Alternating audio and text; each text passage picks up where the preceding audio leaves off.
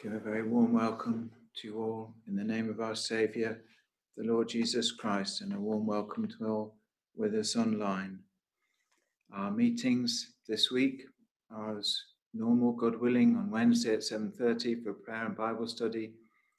Next Lord's Day at 10:30 in the morning and 6 p.m. in the evening, when God willing, I will be the preacher. And just to say, we have been singing, but it's just been our practice to wear the mask and to sing just at a conversational level, just not too heartily. That's all. We would happily, obviously, sing heartily if it were at a different, normal time. But it's precious, I think, to be able to sing to the Lord and to give him our thanks and praise. Let us come before the Lord in prayer. Our dear Heavenly Father, we do praise and thank you, Lord, that we may come before you to call upon your holy name. We thank you, Lord, for your goodness to us. We thank you, Lord, for the salvation that we have in the Lord Jesus Christ. We thank you that he is a perfect Saviour, your eternal Son, who has become a man, humbled himself to take upon himself our frail flesh, and to suffer and to die in our place, and to rise again the third day victorious. Lord, we do praise you for these things. We thank you, Lord, that there is a full and free salvation in him, forgiveness for all our sins, and Lord, mercy and grace that endures forever. Have mercy upon us this night. Pardon, Lord, all our many sins, and receive us in our Saviour's name. Bless us, we pray. Meet with us each one according to our own spiritual need. Help us and watch over us. In the Lord Jesus' name. Amen. Our first hymn is number 277, 277, in Christian hymns, Lamb of God, thou now art seated.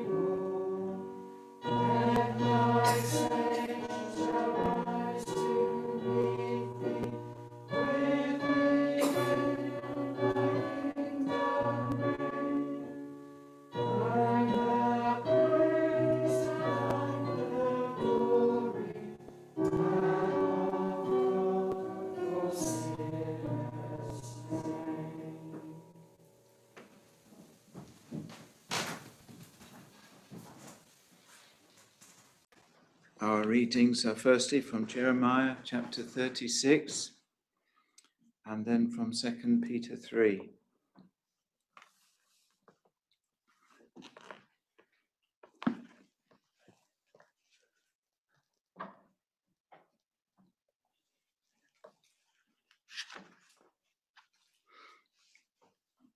Jeremiah 36.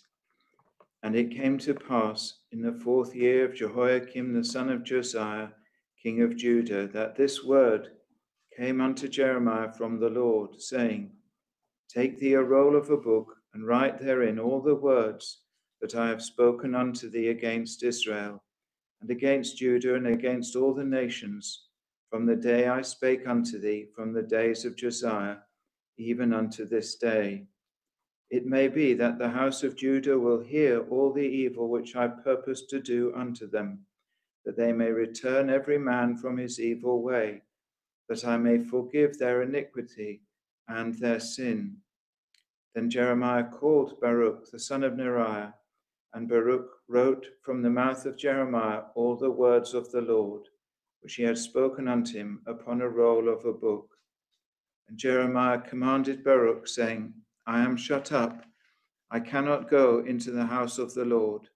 Therefore go thou and read in the roll which thou hast written from my mouth the words of the Lord in the ears of the people in the Lord's house upon the fasting day.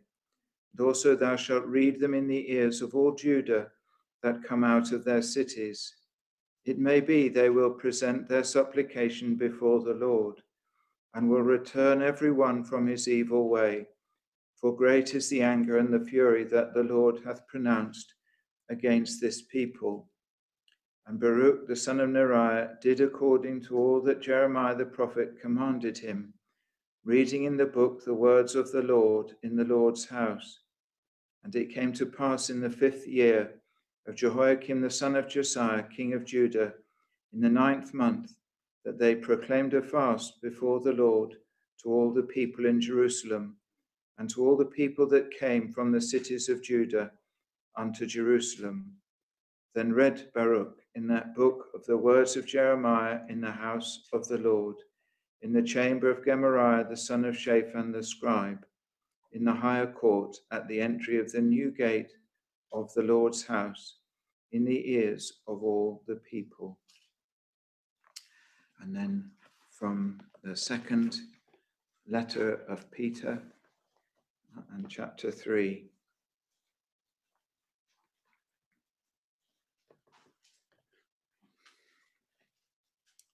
This second epistle, beloved, I now write unto you, in both which I stir up your pure minds by way of remembrance, that ye may be mindful of the words which were spoken before by the holy prophets, and of the commandment of us the apostles of the Lord and Saviour, knowing this first, that there shall come in the last days scoffers, walking after their own lusts, and saying, Where is the promise of his coming? For since the fathers fell asleep, all things continue as they were from the beginning of the creation.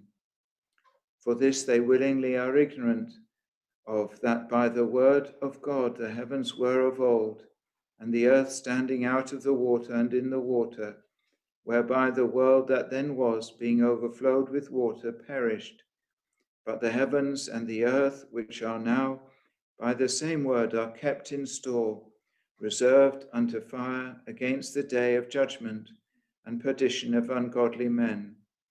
But, beloved, be not ignorant of this one thing, that one day is with the Lord as 1,000 years, and 1,000 years as one day. The Lord is not slack concerning his promise, as some men count slackness, but is long-suffering to usward, not willing that any should perish, but that all should come to repentance. But the day of the Lord will come as a thief in the night, in the which the heavens shall pass away with a great noise, and the elements shall melt with fervent heat. The earth also and the works that are therein shall be burned up. Seeing then that all these things shall be dissolved, what manner of persons ought ye to be, in all holy conversation and godliness, looking for and hasting unto the coming of the day of God, wherein the heavens being on fire shall be dissolved, and the elements shall melt with fervent heat. Nevertheless, we, according to his promise, look for new heavens and a new earth, wherein dwelleth righteousness. Wherefore, beloved, seeing that ye look for such things, be diligent, that ye may be found of him in peace, without spot and blameless, and account that the longsuffering of our Lord is salvation, even as our beloved brother Paul, also according to the wisdom given unto him, hath written unto you, as also in all his epistles, speaking in them of these things, in which are some things hard to be understood, which they that are unlearned and unstable wrest, as they do also the other scriptures, unto their own destruction. Ye therefore, beloved, seeing ye know these things before, beware lest ye also, being led away with the error of the wicked, fall from your own steadfastness, but grow in grace and in the knowledge of our Lord and Saviour, Jesus Christ. To him be glory both now and forever. Amen. Amen. May the Lord bless to our hearts the reading from his precious word.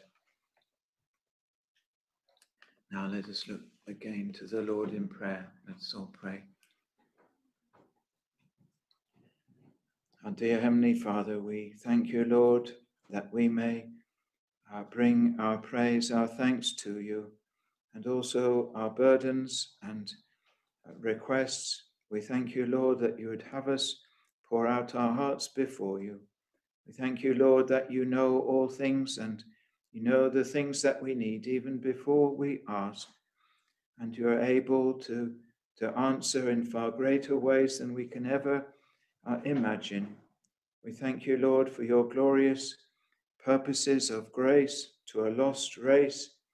We thank you for a glorious Saviour who has come to do that which we could never do, to bear our sorrows and to deliver us from eternal wrath and to give us eternal life. We thank you, Lord, for the record of his work, of all that he came to do and to teach. We thank you for it given to us in your word.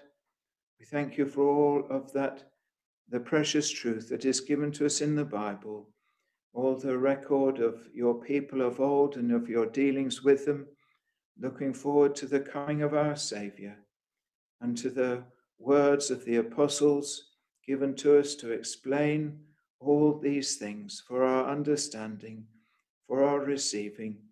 We thank you, Lord, that we have it now preserved for us and in our own tongue. We do pray, Lord, that you would bless in those places and with those peoples that as yet have not it in their own tongue, that those who labor to such an end would be guided and granted help and wisdom.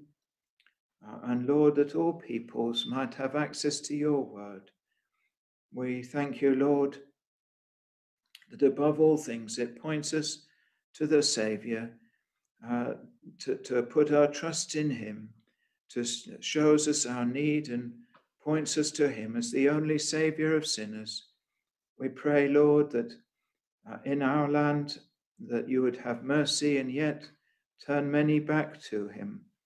Lord, we are sad that so few esteem your word and the record we have there and the testimony of all that he came to do. And we pray, Lord, that people would be pricked in their hearts and consider at this time the vanity of this world and the inability of men to cope with the things that come along, the things that come from your hand, and to seek a sure and certain forgiveness and pardon in and through our Saviour, the Lord Jesus Christ.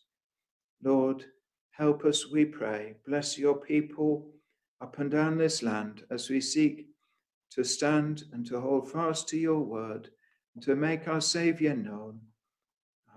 Pardon, Lord, our many shortcomings, our many failings. And Lord, please bless your word Bless it to young and to old, to all. We pray that many would yet hear and turn and seek the Saviour for themselves. Bless in the city where you have set us. We pray that you would awaken and open the eyes of many so comfortable in their unbelief, so content with the things of this world, with no real thought for their immortal souls. But we pray, Lord, that you would shake them and have mercy upon them. We pray particularly for the young growing up in the midst of much confusion, with those that would teach them very wrong things. We pray that you would have mercy upon them and deliver them from such teaching and bring them to hear your word and to turn to the Saviour. Lord, bless, we pray. Help us here that you might bless our testimony. Grant us, Lord, to hold fast to your word. Deliver us, Lord, from turning aside and keep us in your care. Watch over us, Lord, in the coming week. Bless, Lord, our testimony as you give us opportunity. In particular, that we might have opportunity to speak to loved ones that know you not. And Lord, help us all. Bless, we pray, any that are sick and unable to be with us. We pray that you would draw near to them. Lord, help us and watch over us. Guide our steps. Help us, Lord, to call upon you. Help us, Lord, to seek you day by day. And help us, Lord, to ever to trust in your grace and in your mercy. Watch over us all. And Lord, help us now. We do thank you for your precious word. We pray you would open it to our hearts and minds and grant right understanding and light and help. Lord, bless us, we pray, in all things. In the Lord Jesus' name. Amen.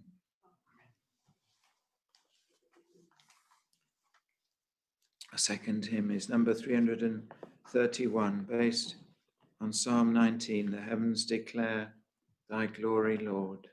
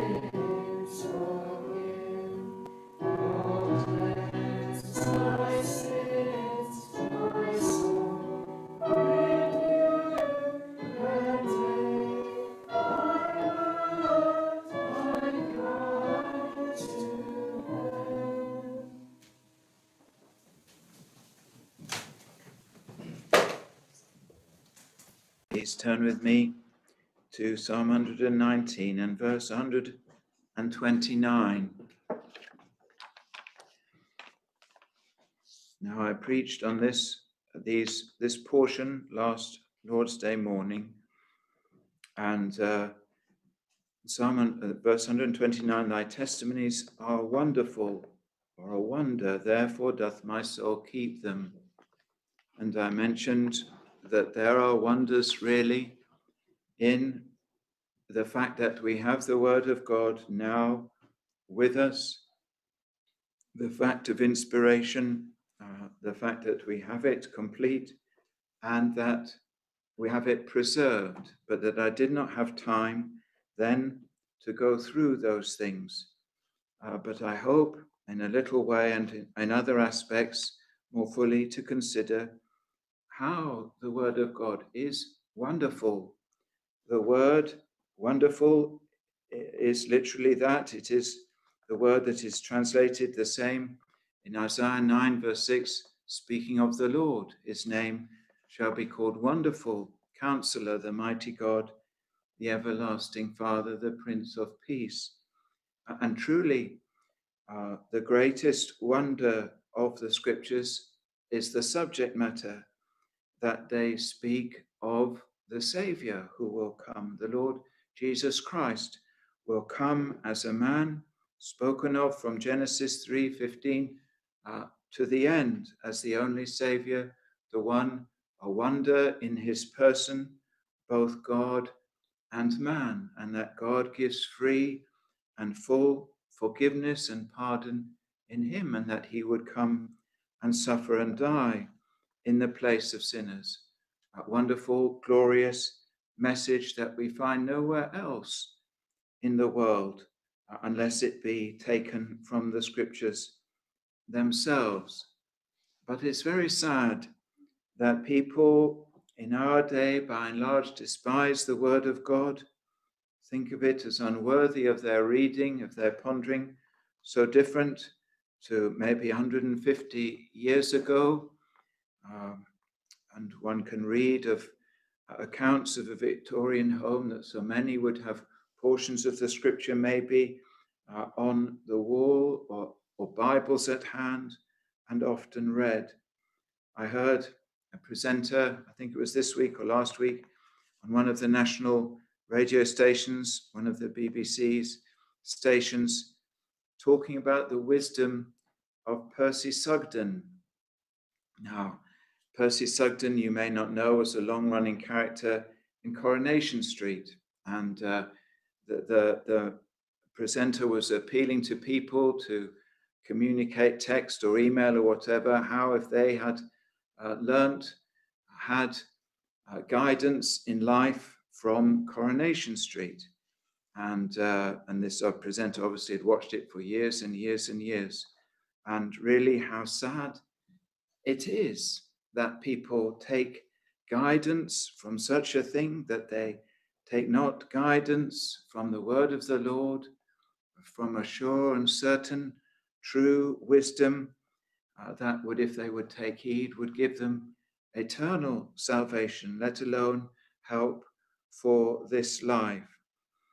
And this verse commends the word of God to us. Thy testimonies are wonderful, therefore doth my soul keep them. But I'd like to begin firstly with, how do we know that we have the word of God? It is in one sense a wonder that God speaks to man. We as rebellious sinners, it is a wonderful evidence of his love and of his mercy that he continues to speak to man, that though we fell, though Adam fell, yet God met with him. God gave him the promise of the Savior that would come. And from that day on, God has not ceased to speak to man. That we believe from the history we have in the Scriptures, that there have always been prophets in one sense. Now, since the coming of our Savior, we have a complete word, and now simply we teach and speak from this word. but before then, those who were directly inspired by the Lord, and some of whose words were recorded for us. And a wonderful thing that God did not leave us to ourselves, but continued to deal with us and speak to us, that the infinite God would speak to us about our own selves and point us the way to him. And wonderful that it has been recorded in the scriptures, and now we have it today, and we have it that we had the Old Testament completed by the time of our Saviour's coming, or some 400 years before, and now we have a complete Bible from roughly 100 AD. But how did people know? How did the people of old know that what they were given was the word of God? How did the church of old receive the word of God to put it into the New Testament canon? Well, it may seem obvious, it may seem overly simplistic, but simply that the writers or the prophets themselves said it was God's word. And one may say, well, that opens the way for all manner of deceit. And certainly there were many deceivers, but God gave signs and a means to test those who were declaring what they preached, what they taught to be the word of God, gave the people signs to test them by. If it was, in one sense, wholly new revelation, a whole new period of revelation, they would be given wonderful signs, as Moses was, amazing miracles to demonstrate that he was God's particular messenger for that time. Elijah and Elisha at the big, not that there weren't prophets before, at the beginning, before Isaiah and Jeremiah and others would minister and write so wonderful signs and would establish the schools of the prophets. But the prophets would also, each one would have to show that they are truly inspired by the prophecies that they gave. And they may have given other prophecies not recorded in speaking to individuals, as we read of Samuel and Saul, but to show that they were true. And so the people of God of old would receive their writings as true. It is remarkable that they were written down and in a measure that they now have survived. Many of the prophets possibly losing their lives, many of them at their time of writing despised, but still the word of God abides and remains. The New Testament writers, one might say, in the same way. Did they write, and did the church, a central committee of the church, sit down and go through the writings and say, this one is inspired, that one's not? No, we find no such goings on in the early church. But in the same principle, the writers of the New Testament they claimed authority, and they were those who had been appointed by God with that authority as apostles or their immediate helpers.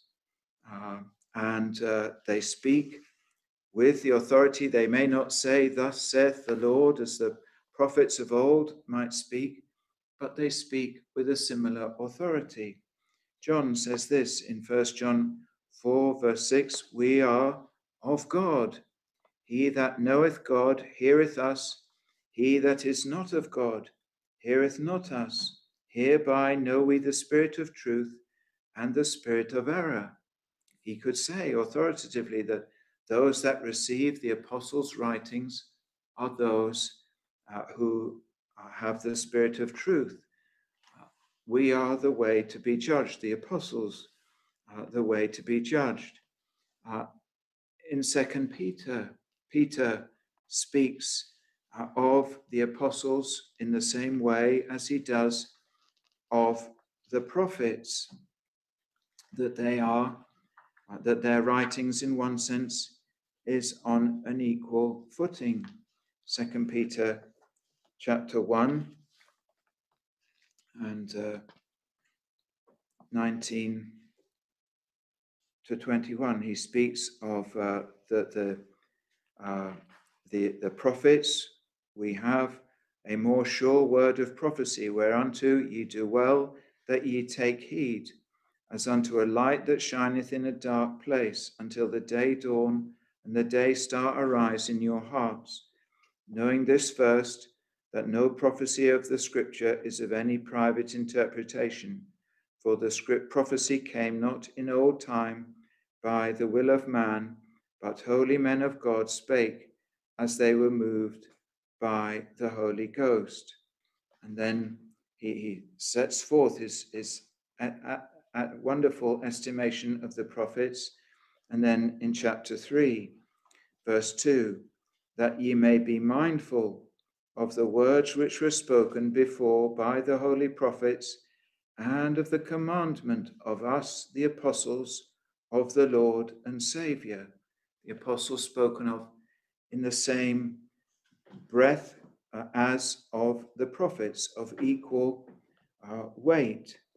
And also he speaks of Paul, verse 15, and account that the long suffering of our Lord is salvation, even as our beloved brother Paul, also according to the wisdom given unto him, hath written unto you, as also in all his epistles, speaking in them of these things, in which are some things hard to be understood, which they that are unlearned and unstable wrest, as they do also the other scriptures, unto their own destruction, that they wrest Paul's letters, which are scriptures, as they do the other scriptures. And according to Paul, the honor as an apostle of one writing scripture. And all the letters and the gospels, in one sense, written, one might say, by the apostles. Certainly, we have Mark and we have Luke, writing Luke, the Gospel of Luke and Acts, but Mark is almost universally held to have been Peter's secretary, amanuensis, and who travelled with Peter and writing down Mark under the instruction and guidance of Peter. And Luke similarly worked very closely, spent many years travelling with Paul and attested to by Paul. And the New Testament scriptures given to individual churches by and large, so that they could receive them as the word of God from Paul or whoever, and they could attest that they are genuinely from Paul. I must confess, hadn't really thought of this much before doing some preparation for this, but you read the epistles and they are full of little personal details. Romans chapter 16, full of greetings and personal details relating to Paul's relationship with different believers there. And that though Paul had never been to Rome until that point, yet this would show that it was genuinely from him, that it was his letter by his own hand, whether he actually wrote it down or another wrote it down, but his own letter to them, and therefore they may receive it as genuine, as apostolic, and as scripture, as they did. And one must say of Romans, wonderfully authoritative. Here, Paul is setting forth the gospel, very clear terms. He doesn't say, well, maybe it's this or maybe it's that. Very clear, wonderfully argued, but setting forth the truth of the gospel. And He speaks likewise in Galatians with the authority of an apostle, speaking of his gospel as being given by revelation from the Lord Jesus himself, but very strong words when he says in verse 8 of chapter 1, or verse 8 and 9, but though we or an angel from heaven preach any other gospel unto you than that which we have preached unto you, let him be accursed. As we said before, so say I now again, if any man preach any other gospel unto you than that ye have received, let him be accursed. One could not speak really more strongly, setting forth this is the truth, this is what is revealed from God. We must hold fast to it and believe it. And different individual churches would receive the letter. They were encouraged, we believe, to share them, as he says in Colossians.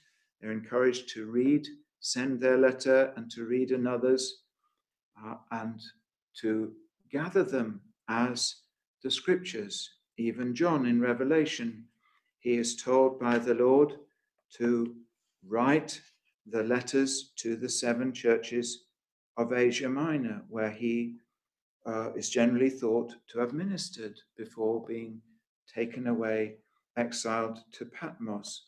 And they would receive us from one they knew to be an apostle, to be inspired.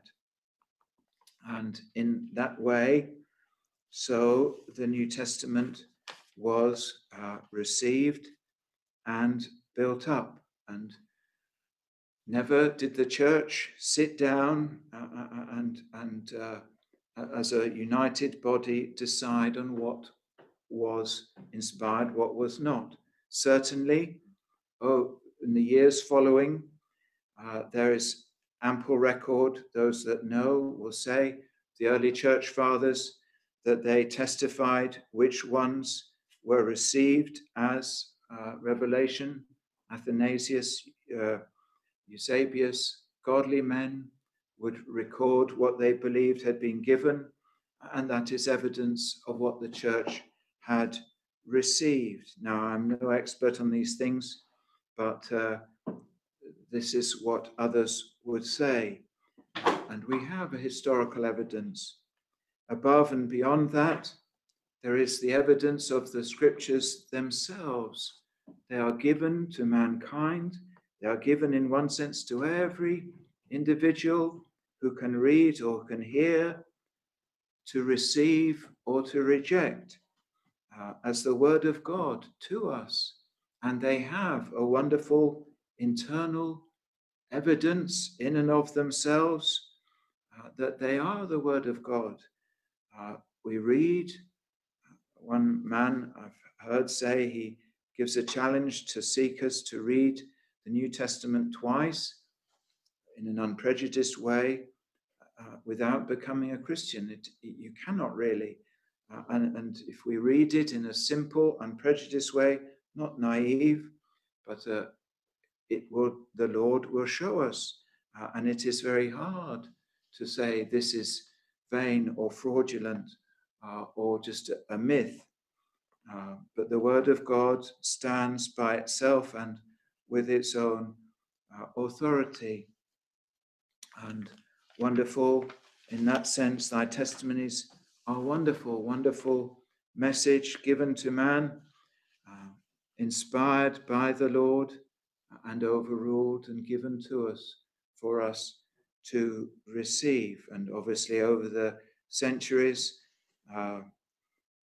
the church records its heritage that is received from others. We look back to the Westminster Confession, the Baptist Confession, the first portions of which will say, these are the books we believe to be inspired, and they likewise from further back and so on, but received originally from the apostles, given to the church by the Lord to take and receive as his word. And we have what we might call the provenance made plain, the chain of custody, the Americans seem to call it, that sadly seems to be missing in much of their election, but a chain of evidence that we can see, received by the Romans, received by the Corinthians, passed on, and so on, that we have it and have a wonderful warrant to receive it as the word of God. Now I know, and I must confess, I have never studied these things because I think they are unhelpful.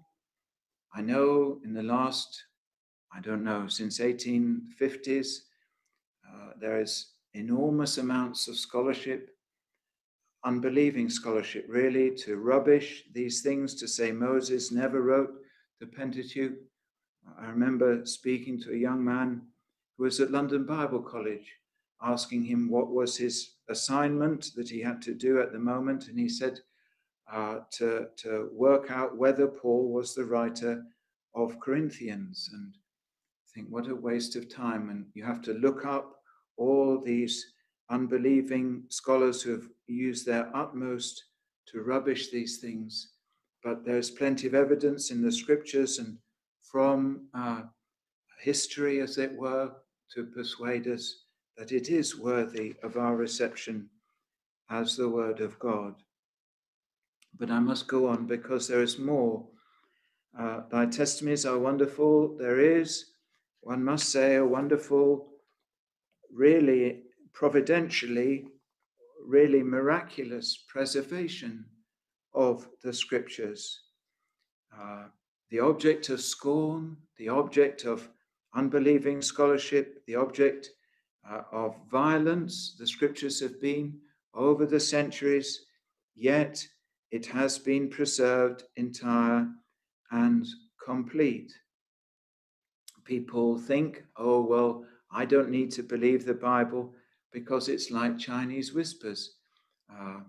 They think that it's just all been corrupted over time and it's now been written down, but it's all really of no worth for them reading. But again, with a little consideration, one finds, no, that is not so. The Old Testament, one might have the greatest concern about, and men did pour scorn and say, how do we know that it hasn't been corrupted? But in the 20th century first part and later on, wonderful things to show that it has not been so. We have it. We have the Lord's testimony, the Lord Jesus' testimony, that what he had was an authentic copy of the Old Testament scriptures. He never said anything otherwise. And we have wonderful evidence that the copies we have now are what the Lord Jesus had and the disciples had. There is a man, American scholar, who gave his life's work, a believing scholar, Robert Dick Wilson. If you want to look it up further, wonderful testimony, how he set his life to study and show that literally every word of the Old Testament was trustworthy, to undermine all the liberal scholarship, and he learnt all the languages that he needed, that the Old Testament had been translated into, Ethiopic, Syriac, many different languages. He said, well, some people read novels, I read dictionaries, ancient language dictionaries. And he studied the Word of God. He was a lecturer at Princeton and studied the Old Testament texts and then published his findings and totally undermined the liberal scholarship that said we couldn't be sure that what we had was true. And then also the Dead Sea Scrolls, and in other ways, other things that totally back up what we have. He himself said some of the parts of the scriptures, the Old Testament, that seems of less interest can be very important in such matters. He takes the genealogies and the names, and we can go to the British Museum and other places and compare the names. It may seem a simple thing to us of Sennacherib of Jehu that we find on monuments there, and they are precisely, he says, out of some, I can't remember the exact figures, out of 24 names that we find elsewhere in archaeology, only some 5 letters in the total of letters of their names are different to what we find in the scriptures, to show that, firstly, that they were accurate contemporary records, but also that they have been preserved and kept and not corrupted. One portion that is not often, we might read it and think, why is this here? Where Abraham buys a field from Ephron the Hittite, we have details of the transaction, the words that are spoken. And Robert Dick Wilson says, from archaeological records, we find that it is precisely how the Hittites did their conveyancing. Now, conveyancing we might think is the dullest of things, but in this example, it shows that what was recorded was true, because the Hittite Empire was destroyed some while after that, a long time before, when the liberal scholars said that these things were written and could not have been so. But all these little things show us that not only was it contemporaneous, but also truly preserved. But in the New Testament, we have so many texts. It is very hard to argue some 4,000 or 5,000 texts in the 1,000 years up to 1000 AD. The great majority backing the received text that we have in the old authorized version, the Greek text underlying it, but wonderfully preserved, wonderfully kept, and so that we may trust that we have an accurate word of God. Many other things I'll just list a few. Thy testimonies are wonderful, amazing, internal consistency, both in doctrine and fact. They teach the same things from beginning to end, that salvation is by grace through faith. And the more you read, the more you see these things. Amazing consistency in little details, in the genealogies, in the timings, all these things. There is a book written called Scriptural Coincidences that lists some of these things that may appear coincidental and yet confirm the internal consistency of the Word of God. Wonderful, harmonious, that written by some 40 authors over 1,500 years, yet, and so from many different backgrounds, yet all agree, all endorse each other's doctrine, and in that sense, a wonder and wonderful. The prophecies, again, one cannot go into details, but somebody, Isaac Newton, whether he was a true believer is sometimes hard to say, but he wrote a helpful book on seeking to show how the prophecies of the Bible have been fulfilled. A great scientist, not one given to flights of fancy, but he records in great detail how particular prophecies in the scriptures, in the life of our Savior and in history, have been precisely fulfilled. And matters such as Daniel and how he predicted the course of ancient history over some 500 years with wonderful precision and accuracy. Thy testimonies are wonderful. And I'll just close with this: the wonderful effects of the Bible in the lives of those that believe it, that believe the scriptures concerning the Lord Jesus Christ, that he is the Son of God, that he has suffered and died for sinners, that there is forgiveness in him, so able to make wise unto salvation that is in Christ Jesus. So the scriptures are and the wonderful effects in every individual life of new birth, of pardon, of a complete turning around of the life of one lost in sin and in darkness, to trusting in the Saviour and in being given everlasting life. You may know, a number of us have read it, of a book called The Book That Made Your World, written by an Indian man who sets forth, it's a very helpful book, sets forth and helpful to be written by an Indian man, how the Bible shaped the best aspects of Western society, how we trace democracy and liberty, freedom of conscience, how the rule of law, how right governance in that sense, science, how the great pioneers of modern science were by and large biblical believers and sought to follow the scriptures like Isaac Newton. But all these things given to us by their love for the Word of God, the compassion that we see put into law in this land and others by folk through the workings of people like Wilberforce or the Earl of Shaftesbury, because they were Bible-believing Christians. And it's very sad to hear atheists despise the Word of God, and yet they esteem the things that the Scriptures have brought to pass really in society through the wisdom given in them, that those are the things that they themselves esteem.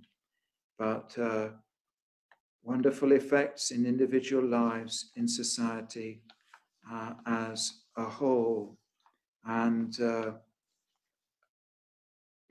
living word. I know I spoke on it last week, but verse 130 in Psalm 119, the entrance of thy words giveth light, giveth understanding unto the simple. It gives light to the soul. It is not a mere academic, intellectual word, but applied by the Spirit of God to the heart, gives life and understanding.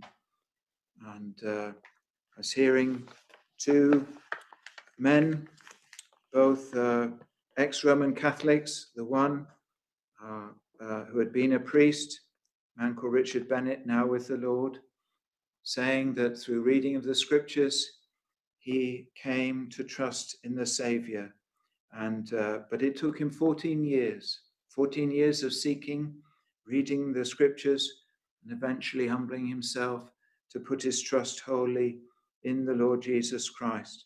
And another man, a friend of his, now a pastor, who likewise was a Roman Catholic, but simply was converted through picking up a tract that somebody had left, little leaflet, in the laundrette.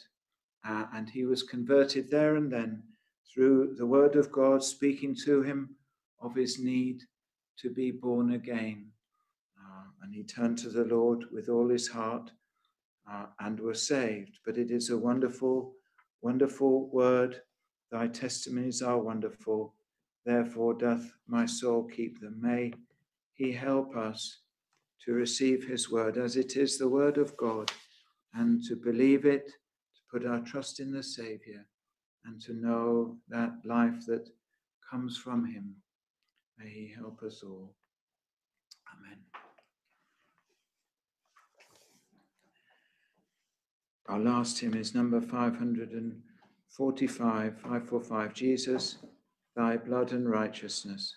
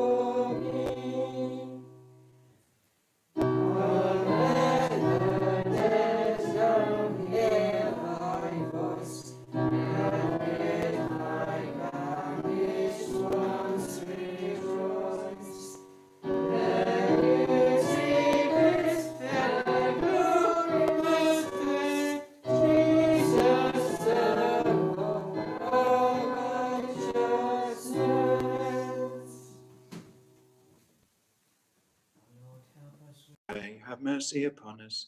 Bless us, Lord, that we might hold fast to your word. And now may the grace of our Saviour, the Lord Jesus Christ, the love of God our Father, and the fellowship of the Holy Spirit be with us all, now and forevermore. Amen.